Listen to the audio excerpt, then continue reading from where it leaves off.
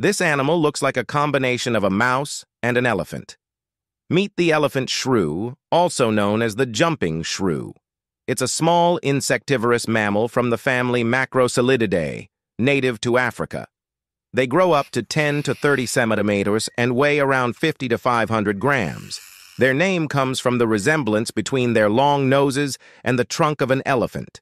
In fact, they are more closely related to elephants than to true shrews or mice. Their long nose helps them sniff out insects and other treats hidden in the undergrowth.